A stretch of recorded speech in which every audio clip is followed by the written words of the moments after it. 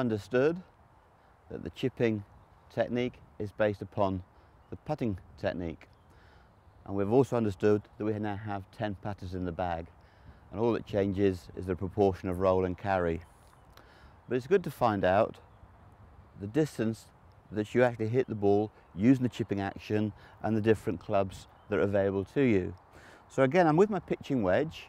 I'm not going to pitch, I'm going to play a lofted chip.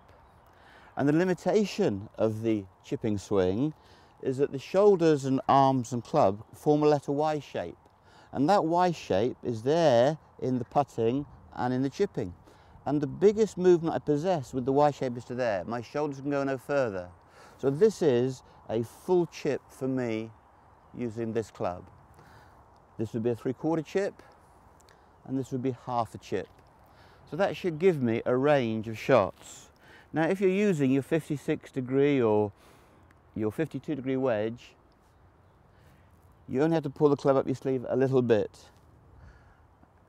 And the flag in the distance of the 3 flags, the tallest flag, is 60 yards away.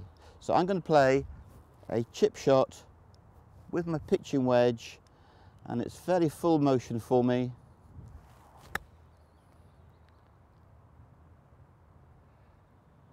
And you can see that I've got that dead weight.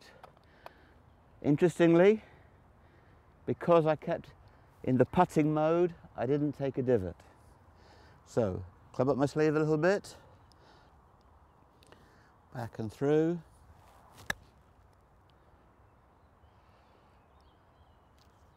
So I'm now dialed in. I now know that with this club and the full chipping mechanism, I'm basically going to throw the ball through the air about 60 yards. So, I'm going to reduce the length of the backswing from full to 3/4, and the middle flag is in the 40-yard zone. So, pull the club up the sleeve, walk in. I'm going to have a 3/4 chipping mechanism.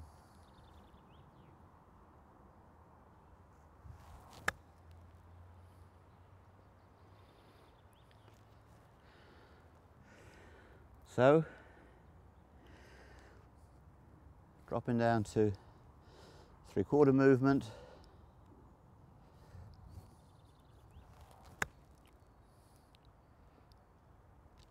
And because I'm playing the shot off a square stance, the ball tends to release a little bit. So if you've got green to work with, or you're going up a 2-tier green, or the flag's at the back, the square stance is preferable. If we want the ball to stop quickly, we're going to adapt the chipping mechanism to an open stance. But there's no point applying an open stance to a ball that you want to get up the green, because if you open your stance, you put backspin on the ball and a little bit of check. But when you play the ball clean with the chipping action, your distance control is going to be good, and you're going to get a little bit of release when the ball lands. So let's do one more to the 40-yard target, 3/4 movement. And off we go. So you can see that I'm getting the distance quite nicely now.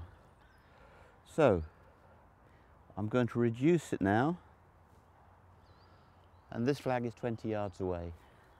So I've got 20 yards. I'm going to go from a full chip to a 3/4 to half a chip. This is really quite a small movement. Half a chip, 3/4 of a chip, full chip.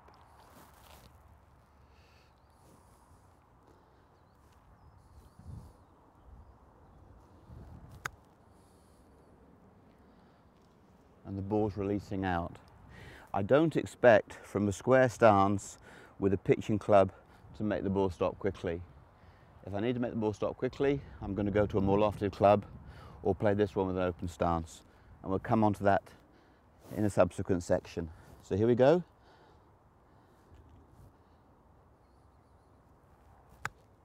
And that was the best of the 3. The contact was good. And because the contact was good, guess what? My body computed the weight exactly as it should have been for this club and that shot.